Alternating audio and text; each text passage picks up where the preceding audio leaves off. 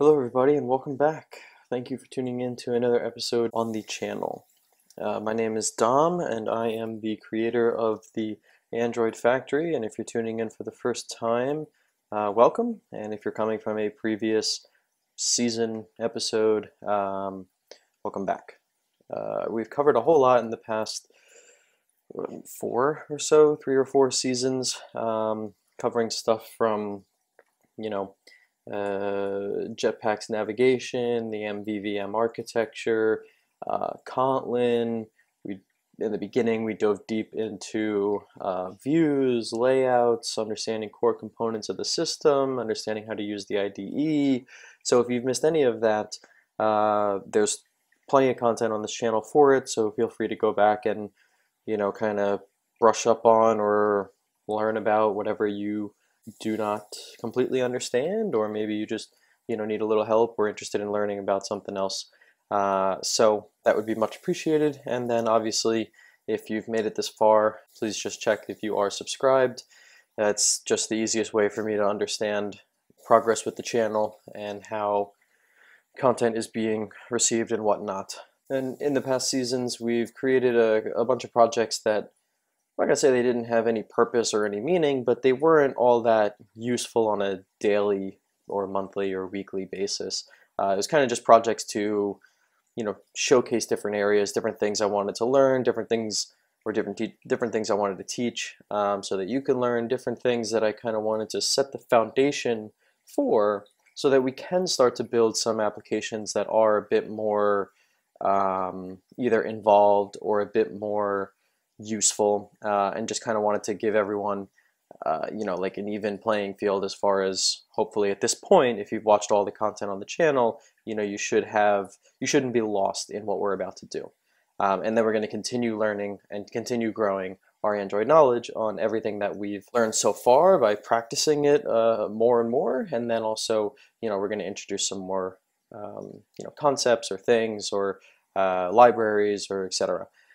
So actually, in this season, we're going to build a simple to-do app, but things that you need to buy. And I actually find that I'm writing down little notes on actual sheets of paper, or putting it in my phone, or doing something, and to keep track of what do we need to get at the supermarket, what do we need to get from Amazon, and then you always end up forgetting, right? And you tell yourself you'll remember this for the next time you end up creating, your Amazon order, and then you forget. So we're going to go ahead and create a little bit of an application that will solve that problem.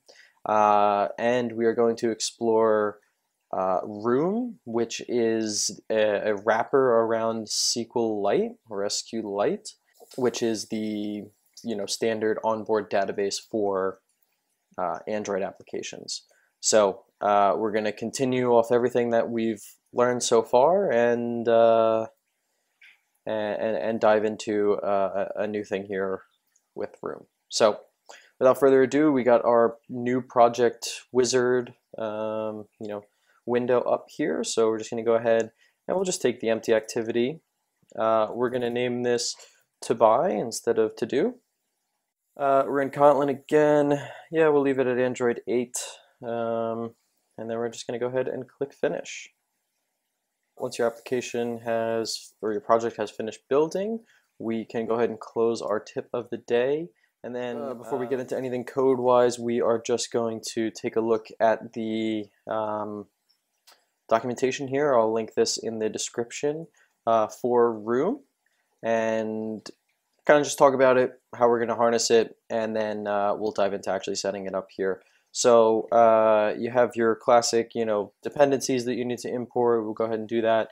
And then this is kind of, I guess, the architecture or the way you can think about what goes on under the hood, or what's encompassed under the umbrella of Room. And so it says here there's 3 major components. You have your database class, which holds all your information about the actual database itself. Then you have your data entities that represent tables in your database, and at the same time also represent, like the structure of things, your models, your your objects that we'll end up using, and then the data access objects, otherwise known as DAOs, that are basically the mediator between the data entities and then the database itself. So it's actually how you end up accessing the database to get the objects that you're looking for is through the data access objects. So this will make a little bit, or hopefully this isn't too confusing at the moment, and then obviously hopefully it'll make a little bit more sense as we dive into some more code here. So you can see here a little sample implementation they have. You could very easily change or update a data class to be a room entity by simply adding this annotation.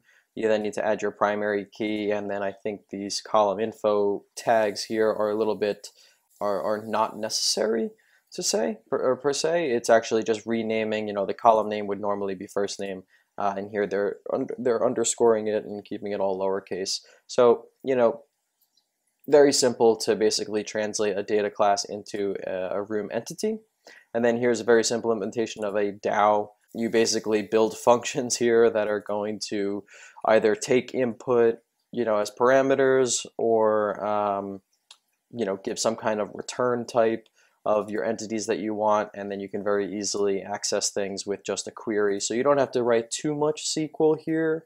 You can get crazy with it, or you can get a little more intense like this one, but a very simple like get all is just gonna be a very straightforward select statement. So if you're not too well versed in SQL, it's not the end of the world. It's not necessarily the focus of this library or of this tutorial. It's more so how to actually end up working with the database at the Android level.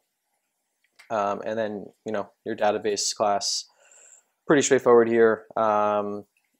Kind of define all your entities that exist in the database, and you have your version, and then you can provide some kind of migration when you update your database. And so we'll get into all that stuff in the future here.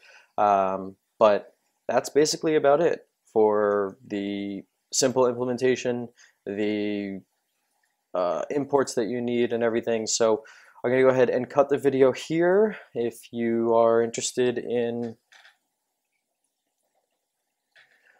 so that it doesn't get too long, try to keep these short, and we will be back in the next episode where we will go ahead and actually implement what we've discussed so far. So I will catch you then.